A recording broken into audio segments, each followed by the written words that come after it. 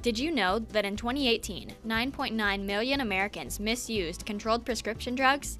In fact, according to the 2018 National Survey on Drug Use, the majority of people abusing prescription drugs are teenagers. Research has identified friends, home medicine cabinets, and even family members as popular outlets for teenagers to gain access to harmful drugs. Proper disposal of unwanted medications is a great way to contribute to public health and safety. However, this does not mean it is okay to just throw away pills into your trash can.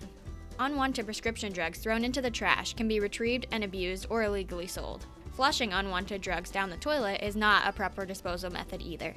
This act will contaminate the water supply and put those using the water at risk.